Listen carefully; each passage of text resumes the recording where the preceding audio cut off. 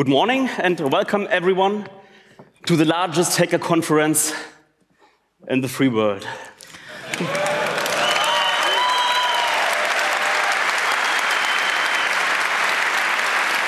morning, Hamburg. Hello, world. Wow, oh my goodness, look at all of you here. My name is Geraldine. I first started attending this congress all the way back in 1999. And I remember so well walking into the dark, smoky central hack space and getting into all these random and really, really exciting conversations. And I also remember feeling so much more welcome than I ever thought would be possible. But I never thought I would be standing here today opening the show, and this is such a huge honor. Thank you very much. Yeah.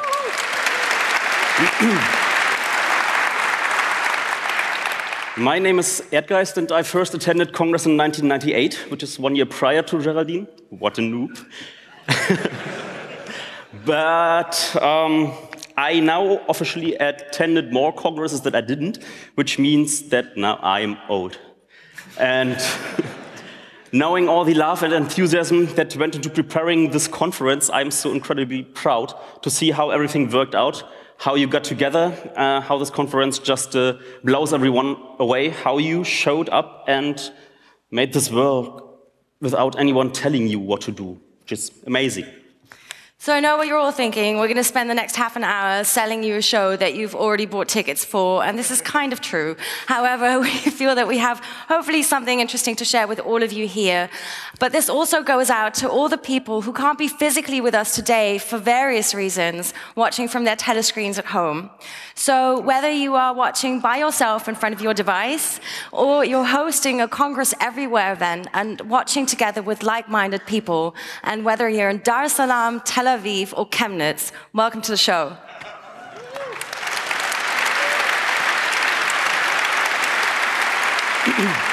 Now, last year, when Tim did this opening, the gravity of the situation that we're all facing in the post-Snowden era was, of course, apparent to everybody here in the room. But what is really important is that we managed to transport our message out of these walls to the general public, and people finally started listening to what people in this room had to say. We know the services in the world are still out of control, and sometimes it's a little frustrating that things are not moving faster, but we need to keep pushing towards a common goal. We need to keep our doors open to those that we want to reach with our message. Last year, we were partying even though we figured out that smart people from our ranks were working for the bad guys. Last year, we were partying even though the complexity of what was happening was so deafening and we couldn't even find a Congress motto to express what we were feeling. But when we learned that the Google engineers started raising their middle fingers towards the NSA and started encrypting their server network communications, we understood that this is not the end, but a new dawn. And when we learned that WhatsApp, of all clients, started introducing end-to-end encryption, making it even more secure to use than email, we learned that developers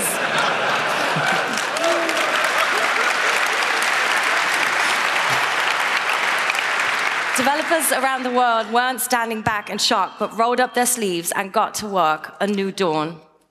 And when we learned that you guys finally got over your differences and started the Let's Encrypt It project,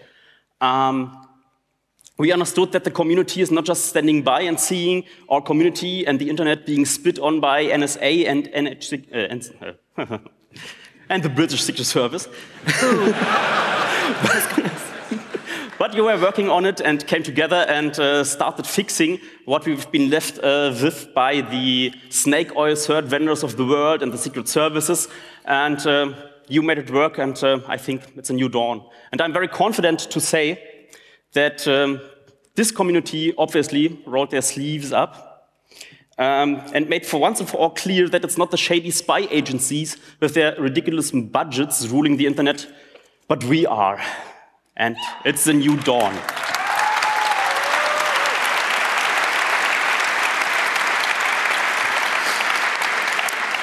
So now we would like to know, whose first Congress is this? If you're here for the first time, can you give me a sign of hands? Wow, so many people. Amazing. That's why you're all here so early. Now everyone take a good look at them.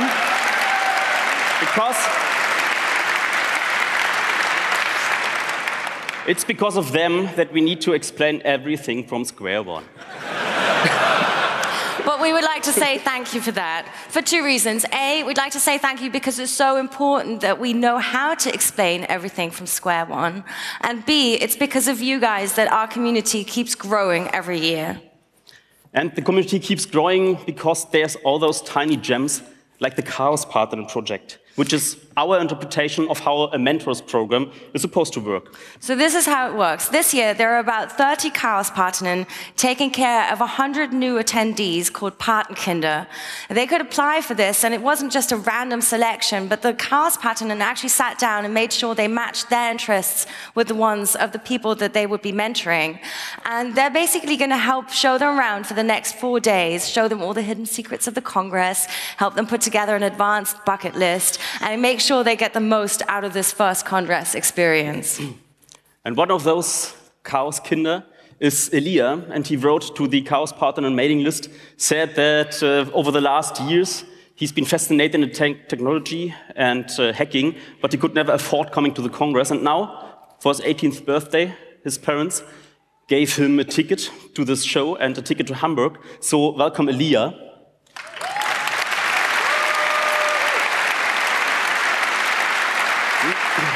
We'd also like to welcome Alex. Alex is a really good example why this program is so important. She's studying maths and she's studying cognitive sciences and is currently working on her PhD. And she was yet never really sure whether she was supposed to come to Congress, whether this was the right place for her, because she didn't feel like a real hacker. So we'd like to say, welcome, Alex. You're perfect here.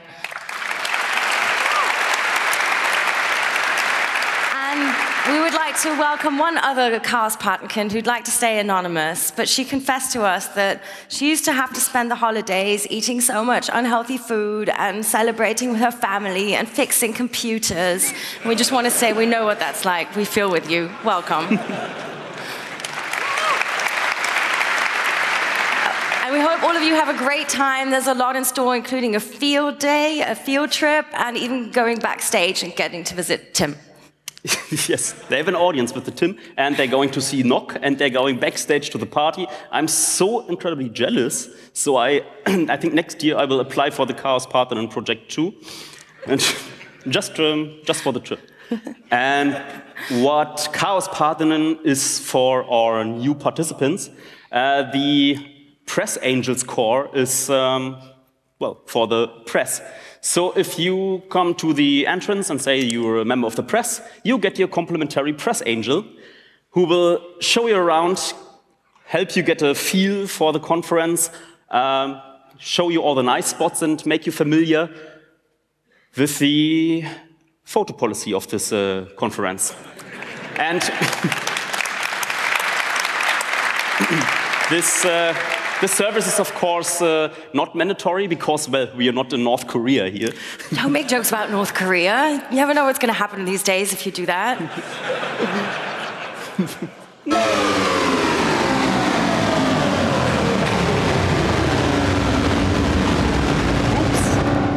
I thought that might happen. Oh. Damn. So we know that there's 2 students from the University of Kiel here.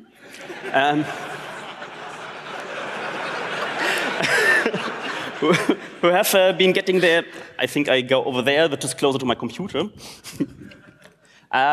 So we have 2 students from the University of Kiel here whose prof sponsored them a ticket for this show.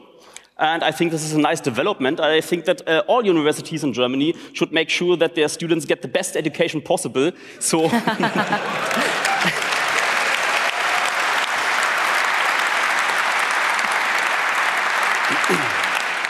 and you may believe it or not, like 16 years ago, I started out like over 1,000 of you last year and this year as a Chaos Angel.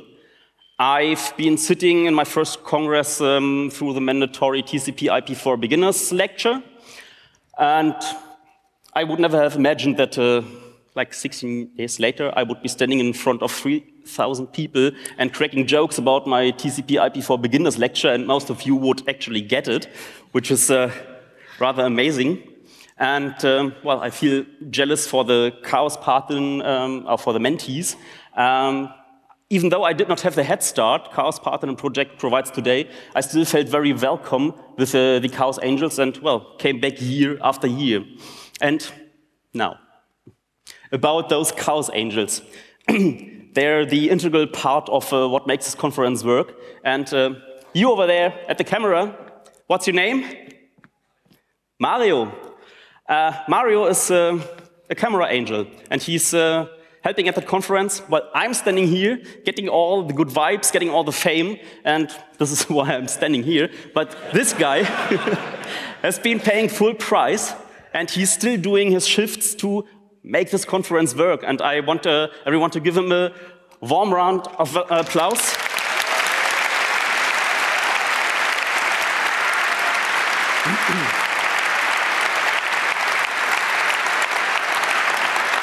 I would also say that if you go outside and meet an angel, just go and say thank you, and, well, actually do mean it. And if you're being blocked from entering the lecture hall you want to attend, just remember that the angel is volunteering too. And don't be grumpy, don't be angry, just say thank you. Maybe turn around and watch the stream on the back of the hall. And I would even go so far to say, make today Hugs and Angels Day. Consensually, of course. So it's all the Chaos Parthen and all the Chaos Angels that we'd like to say thank you to, but we'd also like to give a shout out to all the hundreds of volunteers that have made this event possible.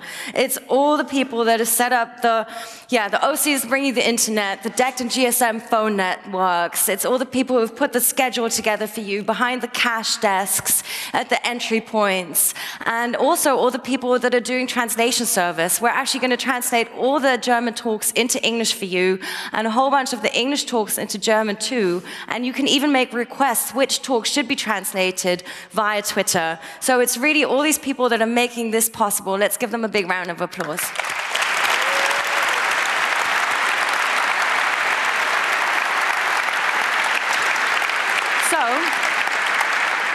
I am assuming that with around 200 people giving over 150 lectures over the next 4 days, a couple of people presenting are in this room right now. Can you give me a sign of hand if you're going to be speaking on this or another stage in the next days? Yeah, there's some. Okay, everybody take a good look at these hands going up. In order for these people to be able to give their talks, at least 2 other submissions were turned down. And so you'd better do a really, really good job. Otherwise, you're going to have the wrath of about 13,000 people turned upon you. No pressure, no pressure. No, really. We would like to say thank you to all of you as well for coming here and sharing your knowledge. And we'd also like to say thank you for all of you who handed in suggestions whose ideas weren't selected this year. Seriously, the number of rejected talks this year was heartbreaking. You know that we organized the content in tracks, 5 different tracks, each being curated by a different track team. And in some of the track teams, the ratio between accepted and rejected talks was close to 1 to 5. So if a lecture was not accepted, that doesn't necessarily mean it was bad, but the competition was so brutal. So thank you for your submission.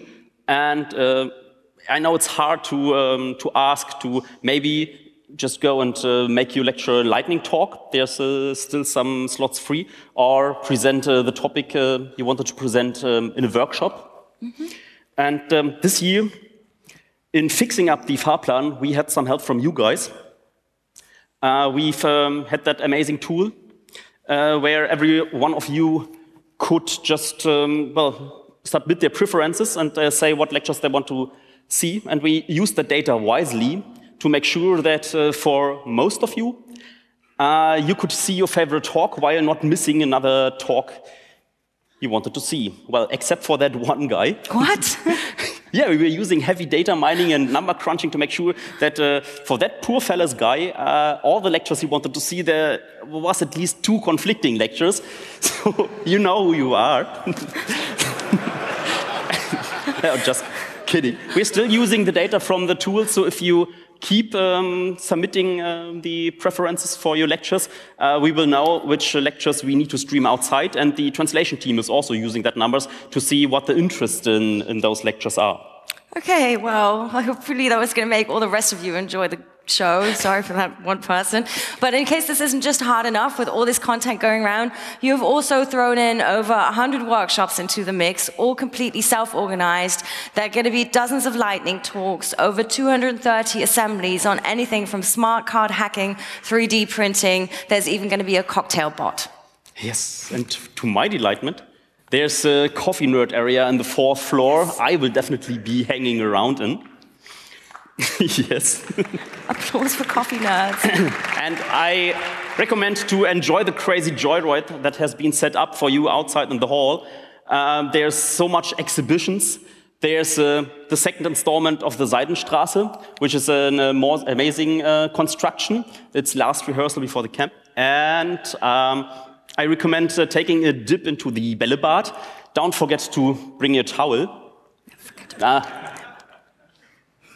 Yes. And this is all has been set up to fulfill the promise that has been at the core and in the name of the conference from the very beginning. It's communication. So we dare you, go out here and talk to some random stranger about her project. Go and attend a lecture whose title and abstract you do not understand. Go and tinker with somebody's installation. Try not to break it if possible. And just go out and have fun and meet people. Whatever you do, don't go sit in a corner and wait for something to happen. If you really don't have anything better to do, why don't you use this very network to retrieve some classified information you have access to? Using an insecure connection, of course. And incidentally, there's an ethics hotline on this conference. Again, you might call to, well, get some feeling if it's all right what you're doing. And I think it's fair to say that well, I'm proud of this community because we've built ourselves what we think libraries should look like. We do have that hot, shiny new media.ccc.de where the lectures of this conference are being streamed and where, on average, one lecture is being posted every 3 days from conferences like this one for everyone to download and learn and watch. I think it's fair to say that with this conference, we've built what we think universities should look like. Teaching and learning as equals, and taking the presenter of the show afterwards to a hands-on workshop. Well, enjoy a chunk at the Bällebad together, and no matter what the social or religious or sexual background is, we're communicating as equals, which is what makes this community cool. Yes, and the strength of this community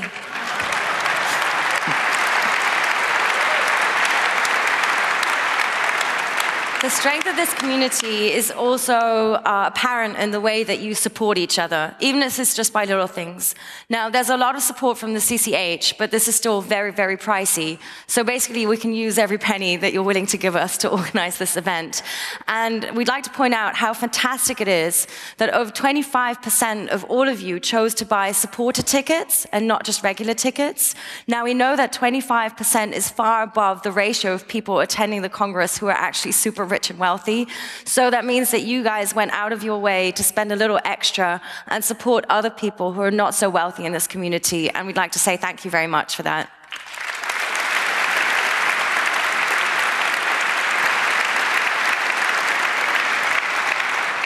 And this conference is recurring, yet unfortunately only temporary installation. So we ask you to take the spirit of the Congress back to your local hackerspace and well, establish or re-establish weekly lectures to, well, make yourself mini congresses, because those hackerspaces are the petri dishes for what's going on here on the conference. They provide the open space to teach, to learn, and to communicate.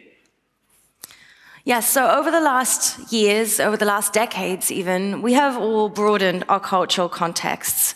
And we believe that now we have a serious chance to pass on all that we've created and all that we've learned for ourselves to new generations. All that we've just spoken about, exploring how learning can be fun, creating blueprints for how to exchange with one another. We've created a lot, but all this greatness also comes at a price. Well, we've all had our history of being bullied for wanting to learn, for not being mainstream, and for having interests that were not so prominent at the time. But I think we battled through, and we made it so far. And I'm really proud of the community, what they've achieved, and not what they were in the beginning. We have to acknowledge that we're not the underdogs that we used to be anymore. 15 years ago, you were special if you knew how to use a computer. Nowadays, you're special if you don't. And those people need our help. It's us. We are becoming mainstream. And whilst it is happening, we believe it's really important that we lead by example and do not become the bullies ourselves, but embrace new and old generations to pass on what we've learned. And to be honest,